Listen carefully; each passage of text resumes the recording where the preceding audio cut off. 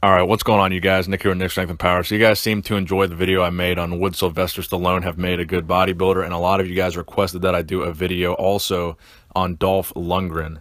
Now, for those of you who don't know who Dolph Lundgren is, he was the guy who played the Russian boxer Ivan Drago in Rocky IV in 1985. So this was the tall, muscular Russian guy that Rocky had to face in Rocky IV. So that 1985 Rocky IV movie was the reason that Dolph Lundgren really got successful in Hollywood. Was people saw how big and tall he was and how crazy his physique was, and that's where he landed a lot of future roles from that point forward.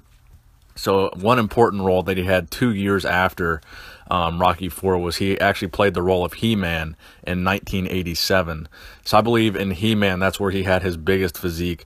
So in Rocky IV, he was billed to be around 6'5", and 245 to 248 pounds. And in He-Man, he was billed to be 6'5", about 250 pounds. Now, a lot of people seem to dispute whether or not he was actually 6'5". Some people say he was closer to 6'3", and in both of those movies, he was wearing like platform boots to make him 2 inches taller. But in He-Man, I believe that was the best physique that he brought in terms of the biggest size and overall mass. Because in Rocky IV, he was a big dude, but overall he was just kind of lean and shredded. But in He-Man, he had a lot bigger look, in my opinion at least. He had a lot bigger, thicker, more of a bodybuilder-ish look in that He-Man movie. So when we're evaluating whether or not he would be a good bodybuilder, obviously the biggest factor we need to consider is his overall height. So even if he wasn't 6'5", 6'3" is still pretty much taller than any of the bodybuilders that have been successful from the 1980s all the way to present day. Pretty much any of the bodybuilders that were, in the top 10 at the Olympia or top 10 at any major IFBB show, probably none of them were over 6'1". So the height would definitely be a detriment in a bodybuilding show because overall it throws off the balance, the proportions, and in some cases the symmetry as well.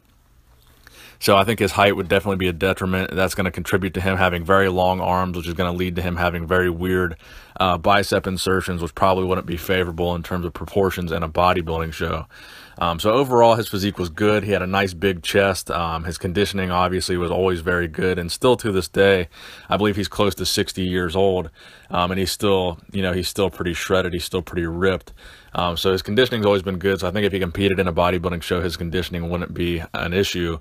But overall, I just think the height would just ruin it for him. So even though he was a spectacular physical specimen, I think that his height was just too much for him to have been a successful bodybuilder. He was just too big and too lanky.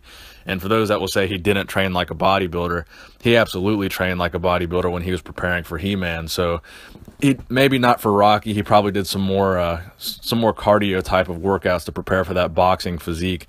But definitely for He-Man, you can tell he did a bodybuilding style of routine. So we definitely got a glimpse of what he would have looked like had he trained a bodybuilding style of training.